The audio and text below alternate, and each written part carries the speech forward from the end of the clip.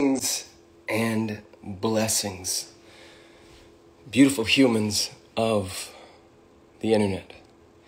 This video is inspired by a conversation I was just having behind the scenes with a group of men in a mastermind that I created a couple years ago.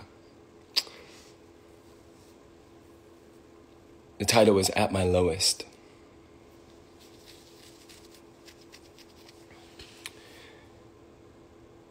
A friend of mine recently reached out to me and shared how she just can't stop crying. And I shared with her, well, first I said, congratulations. Congratulations. And she said, congratulations for what? And I said, congratulations on creating enough space for your somatic body to process and grieve that which you have been avoiding.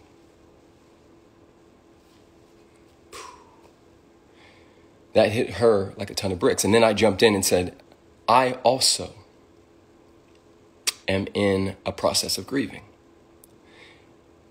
One of the things I know to be true is that for a vast majority of my life, I didn't believe there was space for me to grieve. I didn't think there was space for me to be sad. So out of that, the shadow aspect of myself was birthed this beautiful sort of resilience, this like, I will not fold. I will hold the high watch. And I created this vortex around me where only joy and the positive, easy emotions were able to flow at the top.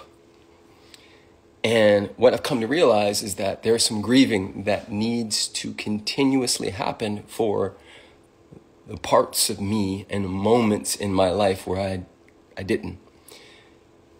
And one of those spaces I'm going to tell you about is we were talking about spending money.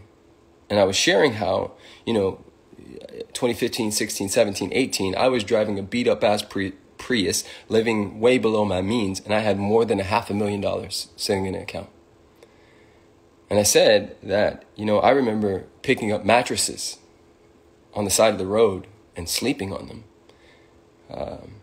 at my lowest. And the reason why I would do that is because of an old trauma wound from childhood, which essentially stated that my parents are already too stressed out and holding too much for me to add to their stress. Therefore, I will, instead of asking for support from my mom or family, I'd rather pick up a mattress on the side of the road and sleep on it than add to my mom's stress. So at my lowest, my father, beautiful man, rest his beautiful soul, was living in a crack motel in Baton Rouge, Louisiana, not too far, maybe 2 miles away from the college I was going to. He followed me there. And it was a dark space for him, super dark, heavy. And the 18-year-old and 19-year-old and 20-year-old version of me didn't know how to process his dark space. And so, like literally, I did not cry. What I did was, and this is at the same time that my mom was going through it. And so I reached out to my mom and I said, hey, I don't need a car. Sell my Jeep. I'll take the bus for a year. And so I gave my mom my car for her to sell so she had some extra money. And I took the bus and I worked at the student union as a secretary and at a gym making smoothies and working with the kids during certain times. And all the while, the 19, 20-year-old version of me was dying on the inside because my father was withering away. And in my mind, I had to make it. I had to finish and get out of college soon, make a bunch of money so I could send him to rehab and save my mom. All of this kid was holding. I'm 41 going on 42. I can look back at that kid now and say, wow, you needed to cry. You needed a shoulder. You needed a space to vent and to share how scared you were because you didn't want your dad to die and you didn't want your mom to suffer. And so instead you suffered. You struggled. You put it all on you. And so at my lowest, my friends were like, bro, you picked up a mattress? Yes, multiple times. And it got even worse. It got even worse. My dad had to move in with me. So imagine you're supposed to be at college having a good time, and my dad's living in the living room on a beat up mattress we found outside while my friends are walking past him in the middle of the night. I never cried. You know what I did? I went to sleep early and I worked my ass off and I got straight A's, master's degree. And I got at college and I went straight to LA and I said, it's game on, I got to make it. And my heart broke down. My heart literally broke down. I literally had a condition come up because I was so stressed out from all holding so much. And I'm only sharing this because some of you right now are holding so much. And I didn't know what I know now. That I needed to give it to somebody else, that I needed to relieve the pressure because it was building and building and building. And with the distinction between a river and a swamp is there's an inlet and an outlet. There was no outlet for me. It came in and I stored it in my somatic body until my body started to give out. My body started to say, hey, we're going to give you some signals.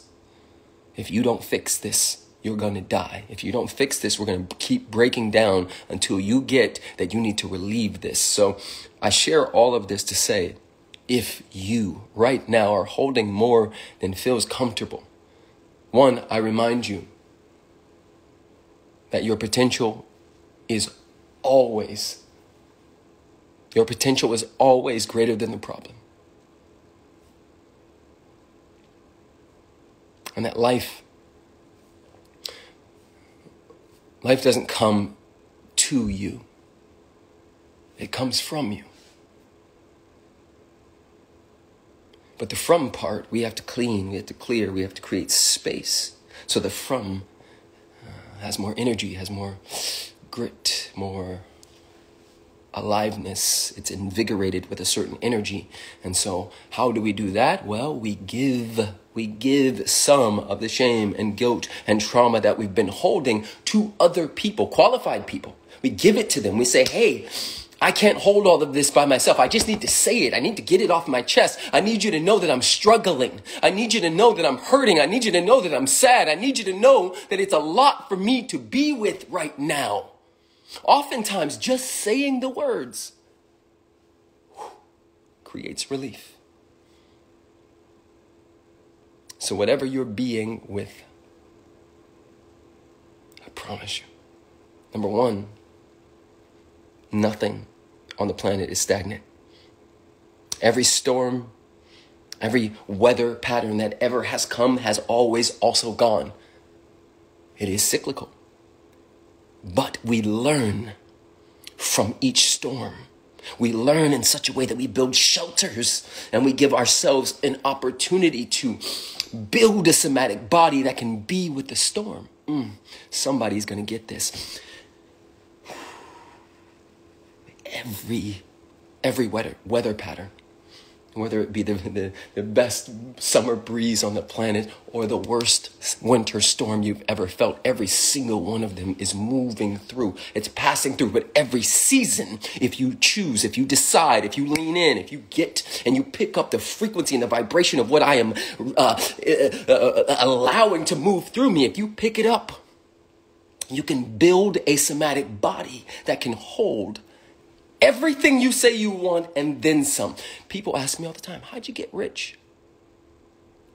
I stopped trying to hold it by myself. How'd you get wealthy?